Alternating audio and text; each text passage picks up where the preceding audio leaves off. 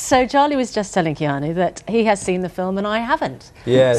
Why do we need to? Do we need to tell you that? Apparently, it's great. Unfortunately, we only found out yesterday it was on. That's so that is my excuse. It was logistics more than anything else. And I do apologise. It's fine. Well, hopefully you'll see it, and hopefully you'll like it. Tell us about it. Well, let's see. It's a romantic comedy heist movie, and it's about a guy who, I guess, decides to rob a bank to change his life. Yeah. And it starts out with kind of the character you play. I mean, he seems on the face of it have nothing going on. He works in a dead-end job in a toll booth, and then something happens that involves him in a crime. Yeah, it's hence the comedy. There's a knock on his door, and there's an old schoolmate, and he ends up getting in a car. And then these other guys decide to rob a bank. They rob a bank. I'm stuck in the car. I get caught. I go to jail. I meet James Caan. James Caan, who's a lifer, decides to mentor me. He asks me, Henry, you don't have, who are you? You don't have a dream. I don't have a dream. What kind of life is that? I say, it's a pretty good one. He says, well, you're in jail. Coming out of jail, I decide, well, I did the time. I might as well have done the crime. So in the meantime, my wife has divorced me. She's fallen in love with another guy. And then I kind of, I go to this bank and I find out that there's a tunnel between a bank and a theater. And in the theater, I meet Vera Farmiga. And she's the lead actress in the play The Cherry Orchard. And she's also been Up in the Air with opposite George Clooney, and nominated for awards. And she's fabulous and fantastic and a firecracker. I think you should stop with the plot there because you're going to tell people too much. But this is this is very much. No, you don't want to tell the whole film. I was setting it up, and you're right. Thank you very much. So stop there. But this is very much your own. You star in it, but this is your own production as well. Is that right? Yeah, I developed it with my producing partner, and we worked on the script for about 4 years with Sasha Gervasi, who did that film documentary Anvil, the story of Anvil. 4 years is a long time. It is, yeah. Well, I mean, it sounds kind of simple, the plot, but in order to get, to give time to all of the characters and to make sure it was funny, hopefully, and romantic. But yeah, it was 4 years. When you describe yourself as an actor, I mean, I suppose you don't like to be pigeonholed, but some people will see you as the sort of teenage slacker actor. Some people will see you as the action hero actor. How do you? I mean, are you now the comedy heist romantic actor? What's the? How would you like people to describe you? Well, I mean, I hope to be able to work in different genres on different scale. Independent films. Studio films. Like right now I'm working on a film called 47 Ronin, which is a kind of Western Japanese 1700s action film, and then doing Henry's Crime. So hopefully hopefully people will enjoy my work in any genre doing. I want it all. Yeah, right. Okay. Can we go back to dispelling some myths, Keanu? Okay. Can we do that? Because you're here and people can hear you say it. Okay. There's this sort of mythology that surrounds you, that you're sad. That there's this whole sad Keanu thing. That you're someone who carries quite a lot of burdens around with you, and what's all that about? Well, that started with a paparazzo picture. Of me eating a sandwich. It was an internet kind of aspect that was run.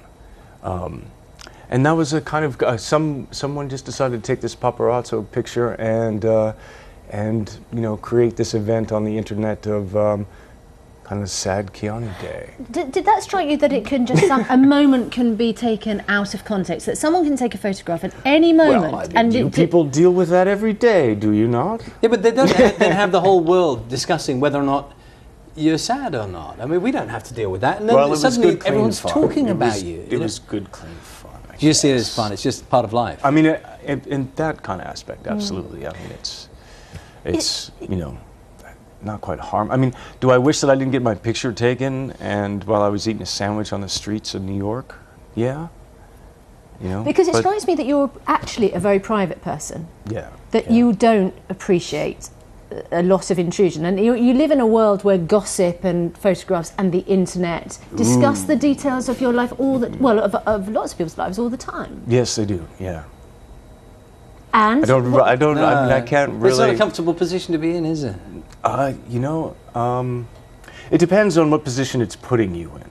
I mean, in general, you want to lead a private life. You don't necessarily want to be followed or having dinner, or, you know, if you're with friends and family, you know, you don't want to be, you know, ka-chung, ka-chung, you know, it's not fun. And then, but that's all I can say. Well, let's stop there. Now, can I ask you something else entirely different then? This is, you know, is a news program, amongst other things, and we've watched, obviously, what's been going on in America in relation to the shooting most recently. Now, can I ask you, in this film, in your new film, the character you play, very deliberately, he's going to rob a bank, doesn't use guns. That's right. And he says very clearly, he says he doesn't want to hurt anyone. Yeah. Now, people could get hurt. I'm thinking, is there a message here? You're of a certain age now. You appeared, for example, in the Matrix film, which became very famous for the, you know, those gun sequences, and by some people were linked, you know, to things like Columbine and influences. Right. Are you, as an older actor, more conscious of the use of guns in films? Are you saying something in this film? I would say both. You know, I mean, I think, you know, to follow up on the Matrix trilogy, you know, the character I played in the end, you know, is asked, "What do you want?" And he says, "Peace." You know, ultimately that was about, you know, different systems and, you know, living, getting along. And in Henry's Crime, yeah, there is a response to that aspect of you know, this character not wanting to hurt anyone, not to put anyone in a situation of harm. But is that, I mean, is there a thought process in your head about the whole thing, about, you know, the worry about how guns are portrayed in film, or is there something going on there, or am I reading more into it? Practically, I guess it's, you know, it's theory, it's practical, it's a reaction, it's a response. I think in terms of, do guns in movies create crime? What do you think? I don't know. But having been in the Matrix, I mean, you'll know about that whole argument that went on. I mean, has it made has it given you a pause for thought? You know. Well, I think I don't want to.